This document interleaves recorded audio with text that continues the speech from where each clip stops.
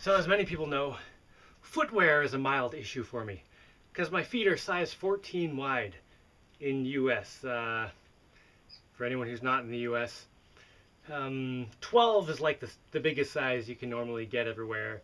Occasionally you can find like 13s, but 14s are pretty hard to find. You kind of have to special order them or go to the giant shoe store and just root around, and eventually you can find a few 14s in there.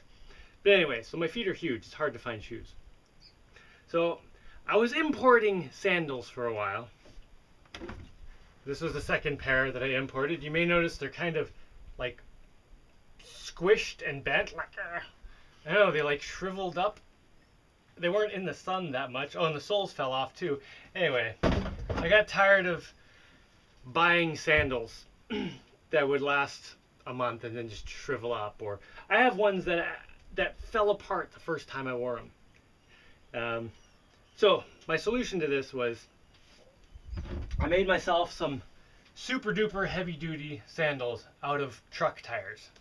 And these are great, but not the best to take on a boat trip. Like, I can't really throw these in my kayak. They're like 3 pounds each.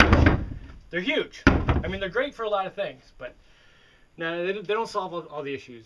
My other piece of footwear that I've had for a while is some flip-flops that I've repaired a bunch of times, and that's what I usually take with me if I'm going kayaking or I'm boating to town or something.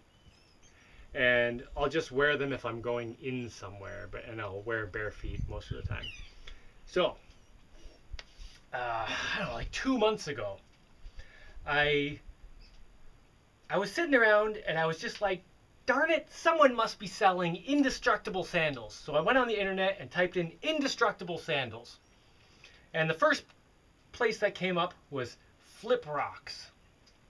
And so I was like, well, I might as well write this guy and see if he'll send me a pair of these indestructible sandals. And, so I sent him a message saying, hey, if you send me a pair of these, I'll show them on my YouTube channel. And then I immediately went to the next thing that came up. I don't remember what it was.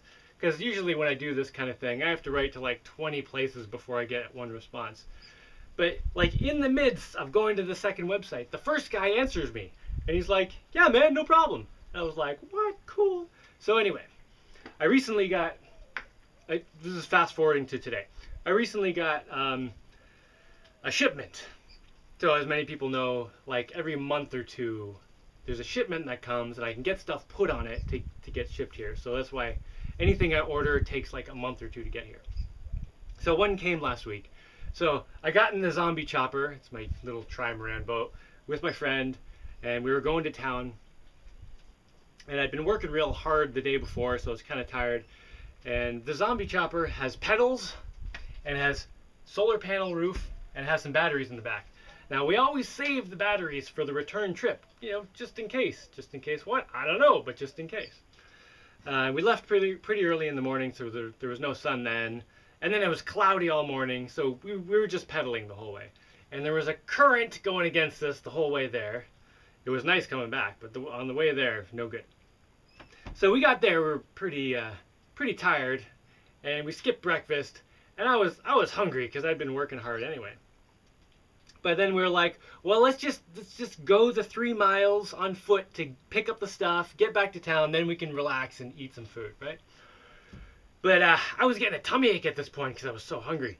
And I was kind of walking funny, like trying to keep going, like at a pretty fast pace, but sort of waddling. And I guess the way I was walking, I ended up with these blisters on the bottoms of my heels. So we made it the 3 miles to where we picked up the stuff, right? So we load all our backpacks and our bags and everything, and we start on the way back to town. And like half a mile into the way back, I'm like, man, my feet don't feel good. And I look, and there's like this big purple blood blister on the bottom of my heel. And the other one had the same thing. It was kind of gross. They weren't popped or anything, but it was like purple, like, oh. And I was like, oh man, I'm going to have to put on my, oh, wait a minute. I think I got a delivery. So I opened a delivery of these sandals. So I opened the box, and sure enough, these are in there. Now, I was in kind of rough shape at this point. My feet were in bad condition. But I was like, let's put these on and see if I can just get there and everything will be fine. Now, I don't know what this rubber stuff is here, but I'm calling it sunshine, because for the rest of the day, much to the chagrin of my friend who was with me, I was singing "Walking on Sunshine," hey, because my feet felt amazing after that. Now maybe it's because I've been walking around in, you know, truck tire sandals and bare feet all the time. But even with these blood blisters on my heels, oh, these felt so good. These are the Fliprocks sandals. I don't wear these all the time because, you know, if I'm just like going from here to there or something, I'll just put my flip-flops on. But anywhere I'm going where I want to like actually go a reasonable distance on my feet, I'm putting these on.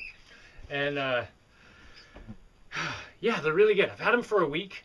They haven't fallen apart yet, which is very encouraging.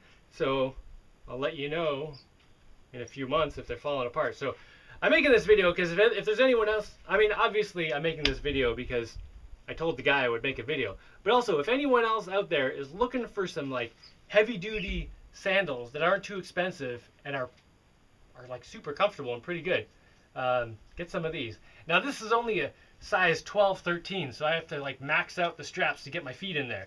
But even then, super comfortable. Now they also have this weird thing, kind of a cool thing. They have interchangeable soles. They're Velcro. Wait, where's the other ones? I have some other ones right here. So, oh, that's wrong. These ones are felt on the bottom. I don't want to stick it all the way down because they stick really good. But these ones are so you can walk on boats without scuffing it or anything. I just go with the rubberized ones because that's good for me. But that does seem like a kind of thing that's a little risky to have, like it might come off. But it seems like they're sticking pretty well and they're not getting filled up with dirt or anything. So I'm pretty excited about that. Anyway, I'll let you know how it goes over the next few months if they fall apart or anything, but they seem like they're pretty good. Alright, I think that's my Fliprock story. I'm still keeping these though, just in case. Actually, I really like these when I'm doing super heavy duty destroy sandals things. But yeah, I'm totally wearing these anytime I go to town from now on. And they're light. They're really light, so I can throw them in my boat. They don't add a bunch of weight and stuff. And they're not too big or anything. I can like put them like that and put them in my backpack on the side. Yeah, really good stuff. And I gotta say, super thanks to the Fliprocks dude for sending these, because I've been without comfortable footwear for a significant period of time, and even more importantly, I can run in these. Oh, I haven't had footwear I can run in like a year. So I run around in bare feet and stuff, and even in town. But that gets a little hard on your feet after a while. Okay, I'm gonna go do some stuff.